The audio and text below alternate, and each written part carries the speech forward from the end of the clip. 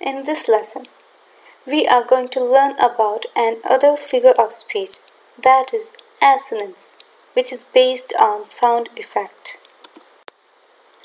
Assonance takes place when two or more words close to one another repeat the same vowel sound, but begin with different consonant sounds, unlike alliteration.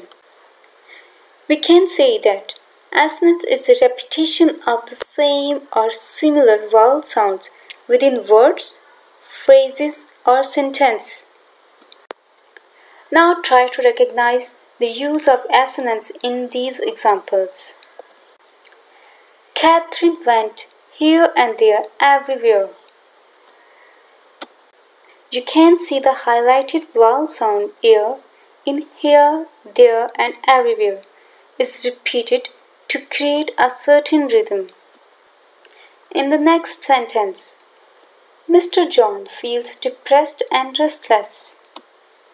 The same vowel sound of the sharp vowel "a" repeats itself in depressed and restless. In the third one, the fat cat had a snack. Look at the words fat, cat, had, snack. They are sharing the same vowel sound and invoking rhythmical effect. If you're looking for assonance in a sentence, do not detect the same spelling. Rather, focus on the sound of the vowel. As here, they watched the same drama. Here, A is creating two different sounds. Just notice, same, drama. And in the next example, James likes a bit sugar in coffee. Here I is creating two different sounds, in likes and bit.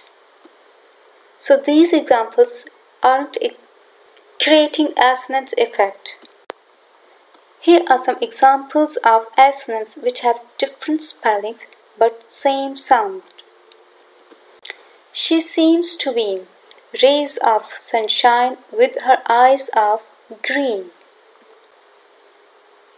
You can notice the same vowel sound E with different spellings in seems, beam, and green.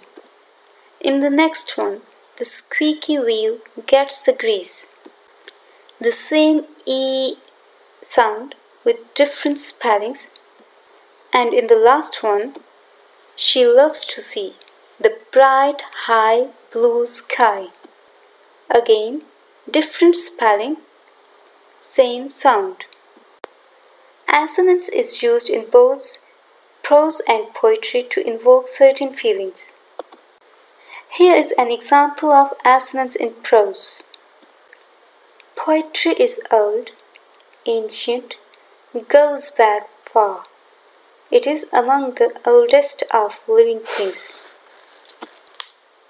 So old is that no man knows how and why the first poems came. Just notice how the highlighted vowel sound of O, long vowel, is helping to emphasize the idea of something being old and mysterious, which is setting the mood of the passage. Assonance is primarily used in poetry to create rhythmical effect and musicality by adding an internal rhyme to a poem. John Keats, in his very famous poem, When I Have Fears, has used this figure of speech. When I have fears, that I may cease to be, before my pen has gleaned my teeming brain. You can find out assonance as long vowel E is used in cease, be, gleaned, and teem, which is invoking certain feelings. I hope this video has helped you to understand more about assonance. Thanks for watching.